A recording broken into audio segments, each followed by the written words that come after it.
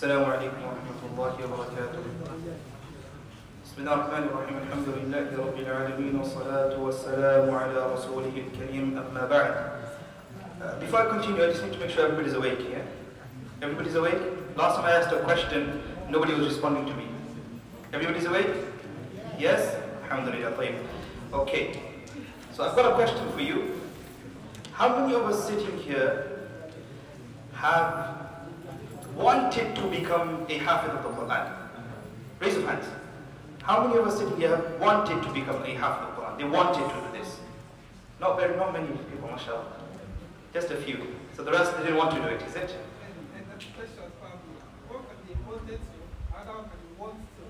No, that's what I'm asking. Who wanted to become a Hafiz? Who wanted to? Who had the intention? Who wanted to become a Hafiz? Okay, a few. Not many. Subhanallah. Okay, who attempted to become a Hafiz? Who attempted to become a Hafiz? Okay, mashallah, mashallah. Allahumma barik. Okay. A few days ago I was listening to a podcast and I came across this one concept and subhanallah it took me aback. We all believe in Allah. Agree? Yes or no? Yes? Yeah? Okay, get me worried now. Okay, we all believe in Allah. So the concept came was, yes, we believe in Allah, but do we believe Allah? Does everybody understand what I'm saying? We believe in Allah, but do we believe Allah? When Allah tells us that He gave Nuh alayhi salam life for 950 years, do we actually believe that? When He tells us that He caused Uzair alayhi salam to sleep in the cave for 100 years, do we actually believe that? When He tells us that He caused the children or those youth that went into the cave, Surah Al-Kahf, and He allowed them to sleep in there for 300 plus years, do we actually believe Him? We do? Yes, we do. Okay, now my brothers and sisters, let me tell you something then. Allah says, وَلَقَدْ يَسَّرْنَا الْقُرْآنَ لِلذِّكْرِ فَهَلْ مِن مُدَّكِرٍ. That we have made the Quran easy for remembering. Is there anybody that will be there who will try to remember it, meaning try to memorize the Quran? We believe in Allah, we've affirmed and confirmed that we believe Allah also. So if Allah tells us and He's informed us that He's made the Quran easy for remembrance, so is there anybody that will take on the challenge of remembering the Quran, meaning memorizing the Quran? So I ask, and you don't need to answer this one, okay?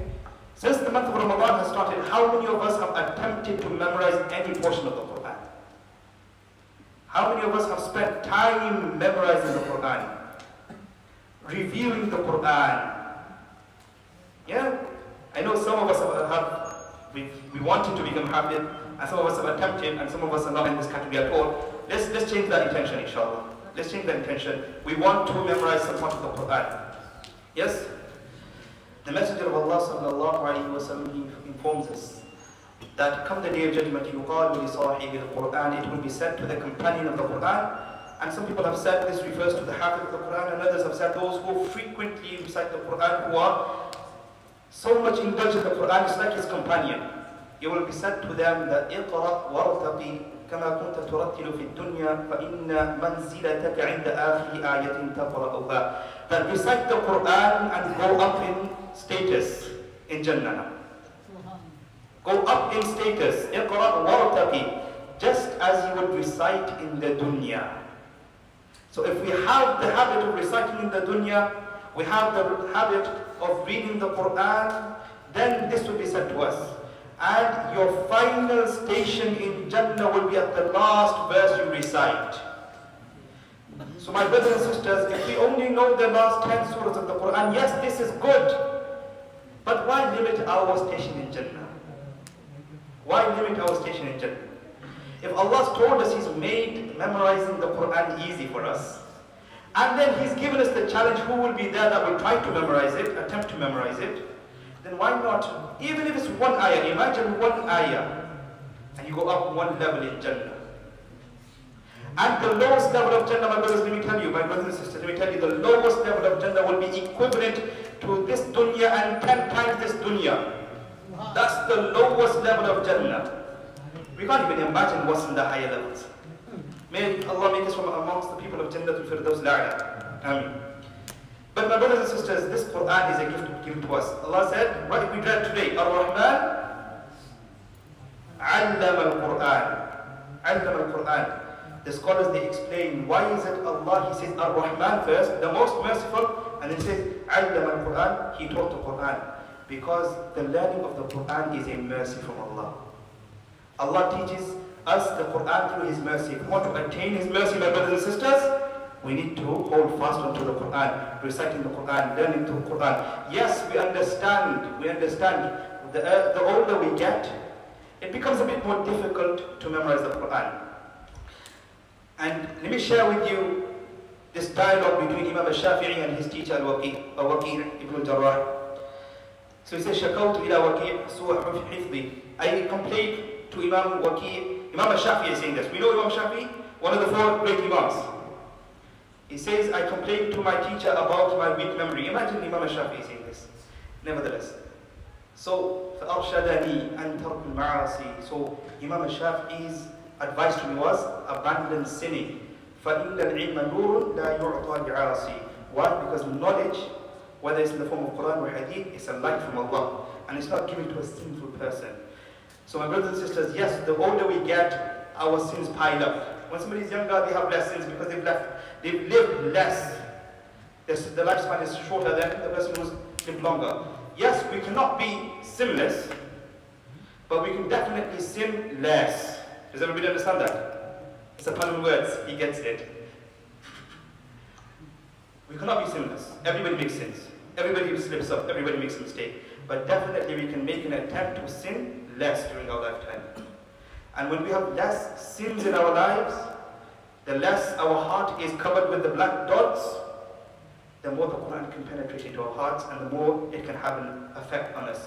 And let me leave you with this one final hadith of the Messenger of Allah sallallahu alayhi wa sallam, which can be found in the Mustadrak of Imam al-Hakim rahimahullah. He says that the Messenger of Allah sallallahu alayhi wa sallam said that the one who memorizes the Quran, then on the day of judgment, his parents will be given the crown of honor. The crown of honor will be given to his parents.